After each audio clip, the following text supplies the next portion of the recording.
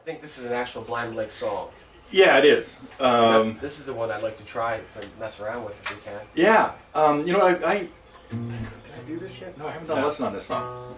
But it's one I used to play all the time. Do you have any of the earlier Hot Tune albums or any of Jorma Kaukonen's albums? Because they did this on their second album. They and it's killer.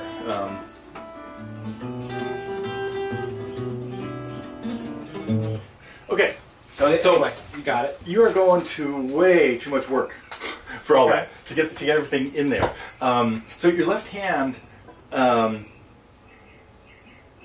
could be playing more full chords more of the time. Like this is just a G chord. They're calling it a B minor. They're wrong. It's a G chord, and this is just a D chord. So the whole thing could go like this.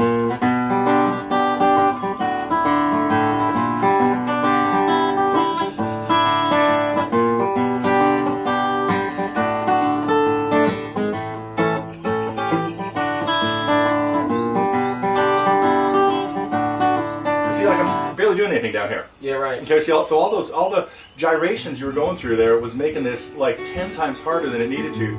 So what I'd recommend with this starting is don't even look at this first.